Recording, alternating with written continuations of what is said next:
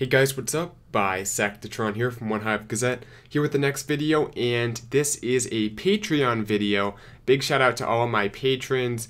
This is a video that's containing some of the perks. As you guys know, there's various perks associated with my Patreon page if you choose to donate to the channel, so be sure to check it out. Today, one of the perks was asking questions in my Patreon base building video. It's the lowest perk tier, I believe, so we have two questions. Two people decided to drop in some questions, and I apologize for not getting to them sooner, but at least the month still hasn't passed. This is actually for September. If you want to be in the October Patreon video, be sure to check out my Patreon page and select whatever tier you want by the end of the month, and that way you can receive the perks for October, because they're given out at the end of the month and into the next month. I'm a little bit late this month. But anyway, let's get into the questions today. I have two questions to talk about. The first one here is from Jacob Darzik, I believe is how you would say it. And he asks, how do you decide what to put in a CC? It depends a little bit on Town Hall level. Of course, you have the meta at each Town Hall level. You see typically Lava Hounds at Town Hall 10. You see typically Baby Dragon Valk CCs at Town Hall 9. And Town Hall 11, you see probably maybe like 60% small CCs, including Valks, Baby Dragons, and then maybe like 30-40% it's going to be Lava Hounds. So that's kind of what you typically see. But when you're deciding for your own base, it has to do with what is the kind of the meta, and also what personally fits your base, the specific base you have. So if you're at Town Hall 9 and you're worried about maybe a Queen Walk on your base, after you build the base, you should never consider a CC while you're building the base. You want to build the base as well as you can afterwards, keeping in mind how the base is set up, maybe what some friendly challenges show you about it. Whatever the go-to strategy is going to probably be, you want to defend against that. So if you think it might be susceptible to a Queen Walk, maybe put a Lava Hound in the CC, or a Max P.E.K.K.A. or something like that that's going to be good at taking out the Queen, or at least delaying her for long enough to ruin the attack. You can also think about a Golem or something like that. Whereas if it's just going to be a kill squad more likely, or it's going to be like a mass Laloon, you might want to put a Baby Dragon Valk Wizard combo or something like that. So it depends on the specific base, but what I would recommend you do to find out is just to try an FC, try different CC compositions when you're doing your friendly challenges and see what works. Some general stuff, look at that king over there in the corner with that Tesla farm. Some general guidelines. I don't know which Town Hall level you're referring to, but at Town Hall 9, I would say look to, typically by default, use, if you're not sure, go with a Baby Dragon Valk Wizard CC, some combination of those. And then, depending on how susceptible it is to a Queen Walk, or if you want to try to throw off the attacker, you can do a P.E.K.K.A., a Golem, or a Lava Hound to see which one of those works. But by default, the small CC tends to be a little bit better at Town Hall 9. At Town Hall 10, I'd say Lava Hound is definitely the default. But if you're a really low-level base that might get hit by miners, you can do a Golem. That's a good way to defend against miners. And you can do a small CC if you're a max Town Hall 10 trying to defend against a dip attack, because that can sometimes defend better than the Lava Hound can against Town Hall 11s. If you're a Town Hall 11 yourself, I'd say go with the small CC unless a Queen Walk or some kind of Queen Walk or Queen Charge is going to be likely. Then you can throw like a Lava Hound in, but the Lava Hound can be exploited because it gets lured and killed with a Baby Dragon often. So those are some basic guidelines. Hope that helped, but the main point is just test out the base, see what works, and don't build your base with a CC in mind. You want to put that in at the end based on how your base does in friendly challenges and stuff like that. And I would say try to make your CC difficult to lure when you can, especially if you have a CC that can be exploited easily when it's lured out.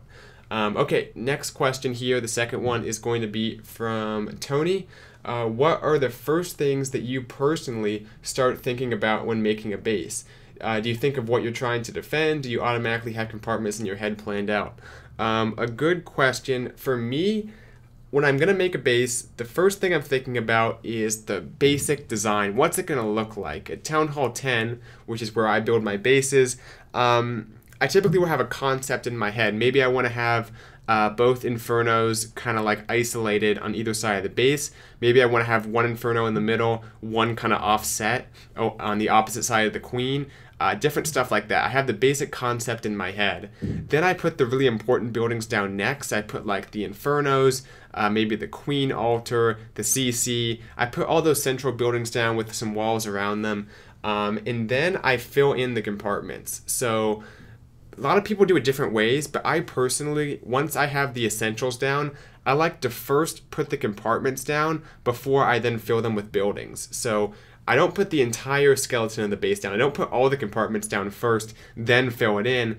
I kind of do a half and half. I do the important parts, the Inferno Towers, maybe at Town Hall 9, this might be the CC, some of the expos.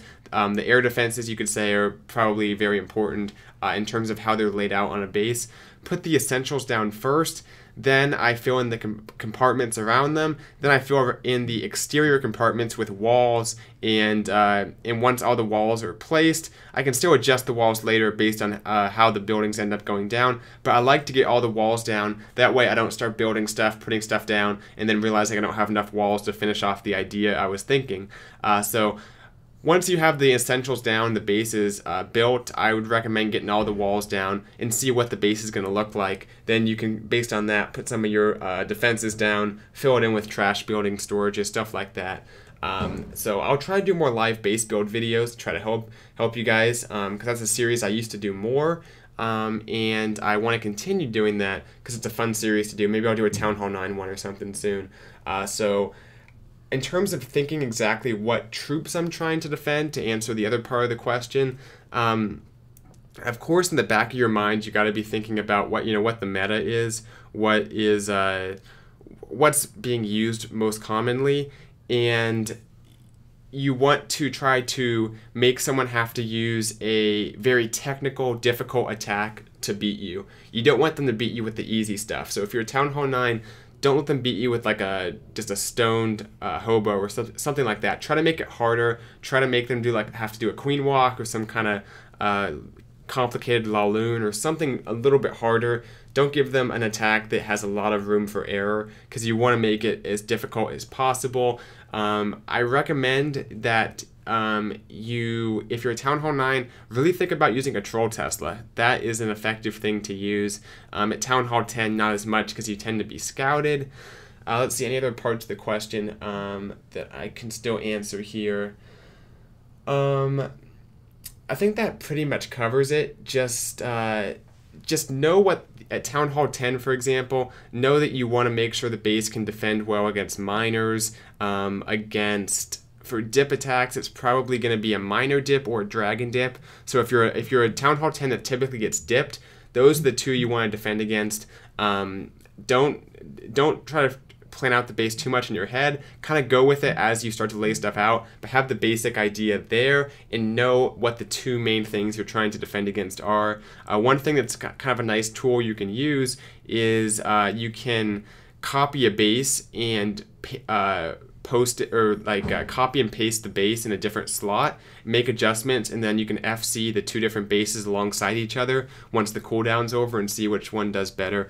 So that's one way you can kind of work it out, and see which version of the base is gonna be better, more effective. And then as the last question kind of hinted at, then you can start to decide what CC you want to do, stuff like that. So anyway, those are the two questions. Hope you guys like the answers to them. Once again, you have a few days still before the end of October to sign up for the Patreon page and receive some of the perks if you're interested. So that will do it for this one. Thank you to all my September patrons, and I hope to see you guys again in October. So perks will actually be coming out pretty soon, hopefully for October. As soon as this month gets over, I'll get to doing that. So see you guys in the next video. Thanks for watching. Bisectatron out.